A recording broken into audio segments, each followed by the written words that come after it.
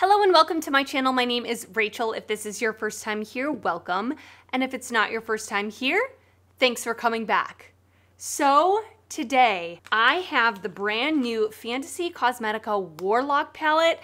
Also, they came out with 5 lip oils with this collection and a fragrance. So we are going to test all of these things out today.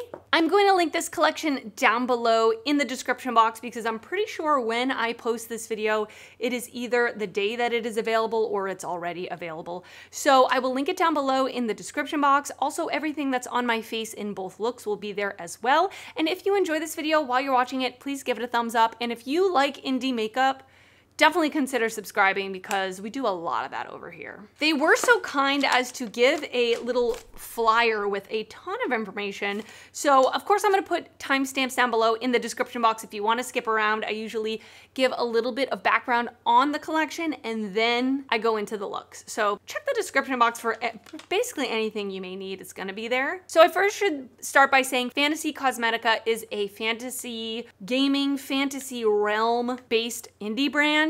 So they are doing the Warlock collection now. This is a Warlock has joined your party. Warlocks are spellcasters and fighters who acquire knowledge, magic, and abilities through pacts made with more powerful beings. This collection will be launching on September 27th at 9 a.m. PST. The Warlock collection includes an eyeshadow palette, 5 lip oils, and a perfume. These products are vegan and were not tested on animals, made in China, shipped from Redmond, Washington, US. The palette will retail for $38.99. Let me show you the palette. So this is what the cover looks like. Super pretty. They have stepped up their packaging artwork, making it a little more vibrant, which I love. And then here is the inside. So beautiful. It's very jewel toned. It's very fall, winter to me. I love the different, more like muted pops of color. I love greens, so I'm all about the greens here. So very excited to dip into this. It retails for $38.99. The lip oils, there are 5 of them, are $12.49 each. And I will say, these lip oils are very pigmented. I only just swatched them on my arm, but they, as you can see in the swatches, are very pigmented. So if you like a pigmented lip oil, this may be the lip oil collection for you. I have not put them on my lips, but I will lip swatch all of them. Get ready for that. And then they're also doing singles. So $4.99 for single matte shadows, $9.99 for single dual or multi-chrome shadows. And they've started doing perfumes, and they just launched a Warlock perfume. I am not a perfume connoisseur, okay? I rarely find perfumes that I like, first off, and even more rarely that I find a perfume that I actually want to wear. So take my perfume review, if you will, with a grain of salt, because I'm very picky when it comes to perfume. There are 4 different options for the fragrance. For $2.29, you can get a 1 milliliter coconut oil-based sample, or you can get a 10 milliliter coconut oil-based roll-on for $16.99. Those are both available to ship worldwide.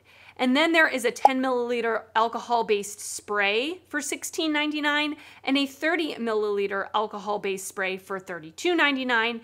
And those are only available to ship within the continental US, I'm sure because of laws or whatever. So I don't know which one it is that I got. I have no idea. I'm assuming this is the 10 milliliter alcohol-based spray. That's my guess.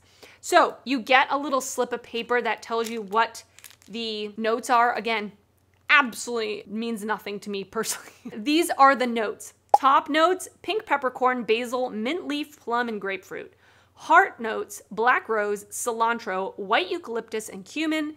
And the base is vetiver grass, oak moss, patchouli, labdanum, and vanilla. It is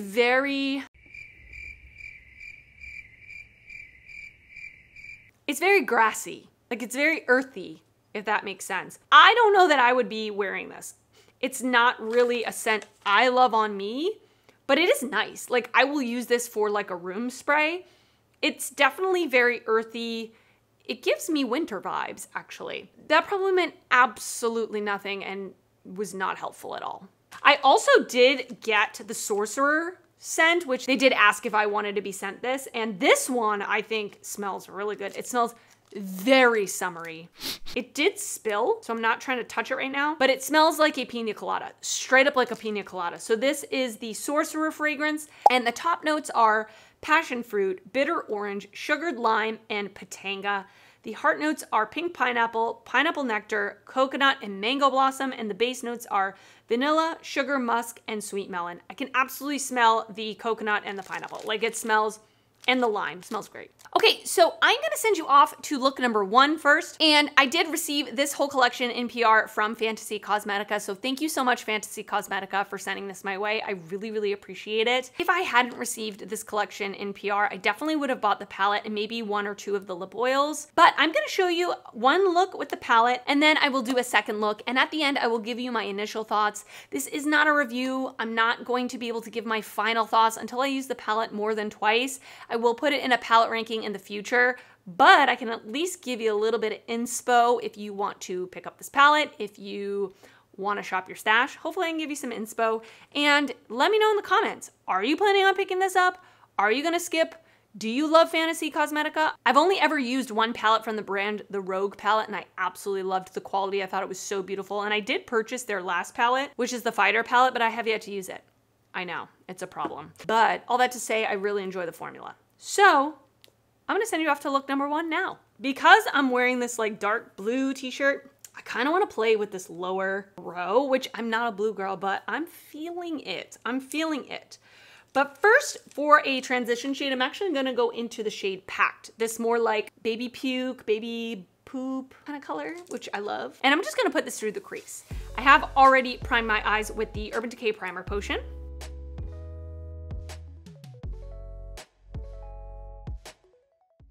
That color is so pretty. So, so pretty. While I'm at it, I'm actually just gonna run that underneath my lower lash line as well. All right, next I'm gonna go in with the shade Eldritch right here, which is like a blue/purple, if you will. And I'm just gonna place this in the crease as well as the outer corner. So this is why I never do my face makeup first. I brought the blue way too far down and far out than I usually would. So just ignore that. I'll try to fix it, or you know, it's gonna end up looking wonky. What can I do? I'm also gonna put that shade underneath my eye as well. Next, I'm gonna go in with the shade Occult right here and just put this on the very outer corner of my eye. It looks like a gray almost, like a super dark gray. I'm also gonna add that to my lower lash line. I'm gonna put the NYX Glitter Primer all over my lid. And I wanna take the shade Offering here and put this all over the lid. Fantasy Cosmetica shimmers are so beautiful.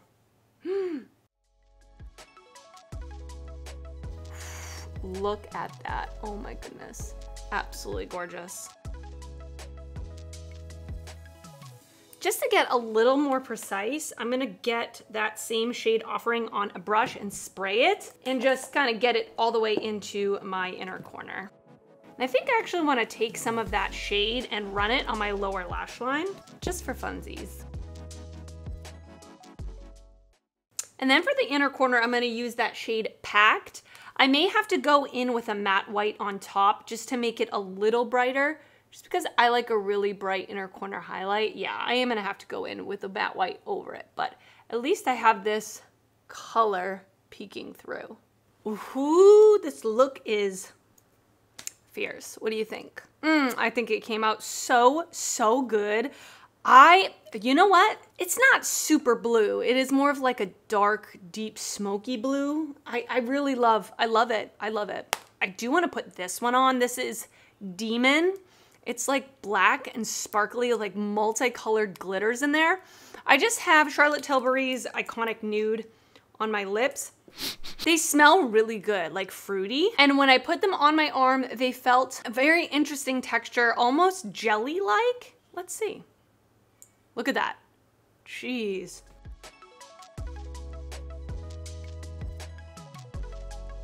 Oh. They feel really nice. And they're very pigmented, as you can see. That's fun. That's really fun. This is such an interesting formula. It's not like any other lip oils I've tried. It's very jelly-like, almost like a lip balm. sort of texture. And I really can't see the sparkle. I really can't see the sparkle, but as you can see over the lip liner, you definitely can see that black tint. All right. Okay, so this is the finished look number 1. I want to hear your thoughts. I love it. I think it came out so pretty. I love that sparkly lid shade that's like deep and smoky, and pulling in that chartreuse was really fun. So yeah, I'm happy with this. So we are gonna go on to look number 2 next. I'm not sure what I'm gonna do yet. I have to think on it. All of these look so beautiful. I want to swatch this shade Ritual. It looks like a multi-chrome. Oh yeah.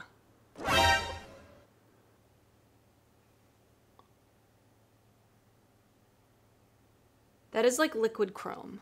All the shimmers from Fantasy Cosmetica are just beautiful. So anyway, I'm gonna send you off to look number 2 now. All right, so we're gonna do our second look with the Warlock palette. We're gonna go into the shade Profane, this lime green. I'll be honest with you, it did not swatch the best. So I'm actually gonna use this more as like a transition shade.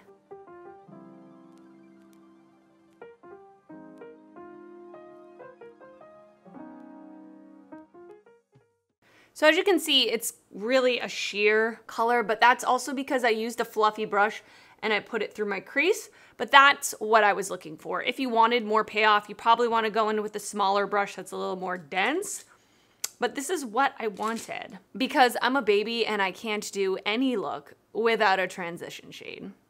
I'm next gonna go in with the shade Power, this really pretty pink, and I'm gonna place this a little bit lower. I want to deepen it up a little bit with the shade Eldritch here, that bluish purple. I'm gonna put the NYX glitter primer all over the lid. I want to go in with this beautiful shimmer shade Patron. I almost just said Patron. It's 7 in the morning. I don't know why I'm thinking about tequila, but it is a beautiful pink to green duochrome. Oh yeah. Oh, beautiful. Might be a multi-chrome because I also see blue in there too. That is beautiful. Oh, look at that shimmer. I love it. All right, I'm gonna go put on some face makeup. I will be right back so we can finish up the eyes together. And I'm gonna lip swatch all of the lip oils. Let's finish up the lower lash line together. I'm gonna take this little tiny brush. I'm gonna go into the deepest shade Eldritch and just blend that onto my lower lash line. I'm actually gonna spray it because I did just get some fallout and I don't want blue, purple eyeshadow under my eye. I'm gonna take a Blend Bunny pencil brush. I'm gonna go into the shade Power, that really pretty pink, and just blend that out.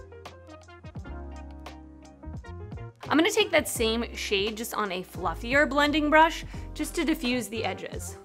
I'm gonna put ColourPop's Charmer in the waterline. So this is the finished eye look number 2. What do you think? I think it came out so pretty. Love it. I love that I was able to create more of like a softer pinky look, and that shimmer, out of this world. So let's get to the lip swatch portion of this video. I forgot to show you the actual unit carton that the lip oils come in. It's just a very kind of simple, sleek unit carton, black, and then it has the name of the shade on the front. It has the name of the shade on the top, and then it has all of the ingredients on the back. So love that. I'm gonna swatch them in alphabetical order. So we're gonna start with Ancient One, which is this really pretty deep purple.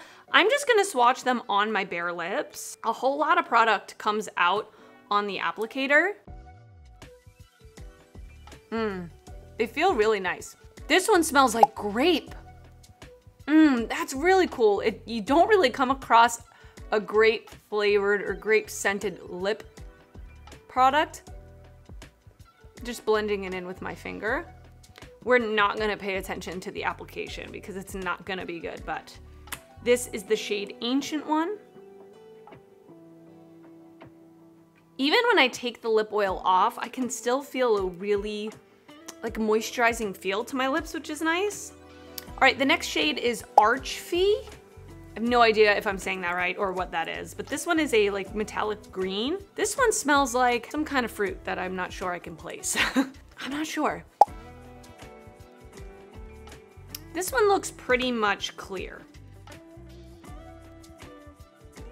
Next we have Demon, which I did wear in the first look, but I do want to swatch it just on my bare lips. I'm gonna do a second layer just to see if I can build it up. Yeah, so if I add a second layer, you can definitely see the black tint much more. This one has a fruity scent too, but I'm not good at identifying scents, obviously.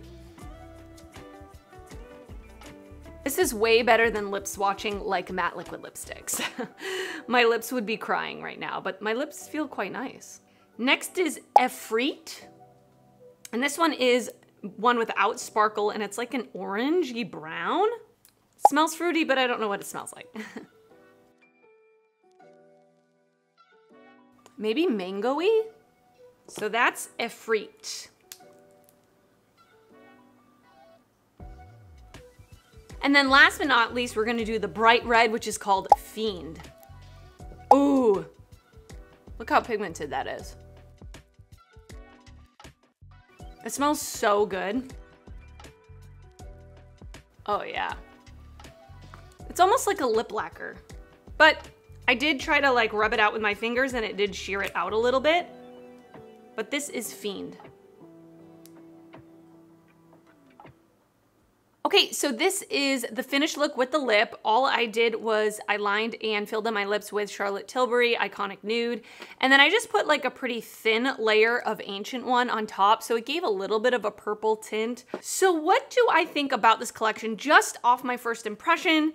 Not a review. I mean, I did use almost every single shade in the palette. I just didn't use these two top shimmers, but I am gonna continue to use this palette, and I will put it in a palette ranking in the future just to give you my final thoughts at that point. But I feel like this is good quality shadows that I expect from the brand. I've only ever tried one other palette from the brand before, and I think the formula is consistent. I really like the shimmers a lot. They are super impactful, super shiny, dimensional. If you like a subtle shimmer that's barely there, you probably wouldn't like these. But if you really like very vibrant shimmers, you would like these. The mattes are good. I would say this lime green is the one that I'm kind of like, I have to try to play with it, see how I like it.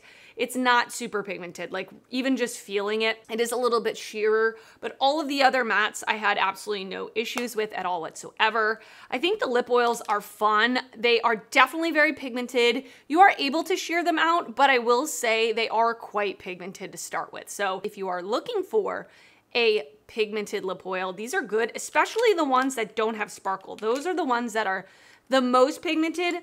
The ones with the sparkle I feel like are a little bit sheerer. So as you could see in the lip swatches, maybe these are the ones you would go for if you want a sheerer application. They feel very nice on the lips, very unique texture, and they feel very moisturizing. Like even after wiping them off, they feel nice on the lips. And then I already kind of gave you my thoughts on the fragrance. I'm not a fragrance girly, I'll be honest with you, so take that with a grain of salt. But now I want to hear from you. Are you going to pick up this collection? Anything in the collection? Some things? Are you skipping on it? What are your thoughts? I would love to hear them down in the comments because I always love hearing from you. And if you did enjoy this video, please give it a thumbs up. That helps me out a lot when you do that. And if you're not already subscribed to my channel, I would love it if you would consider subscribing before you leave. I do upload videos weekly and I'd love to see you back on my channel again. I want to thank you so much for watching and I will see you next time. Bye.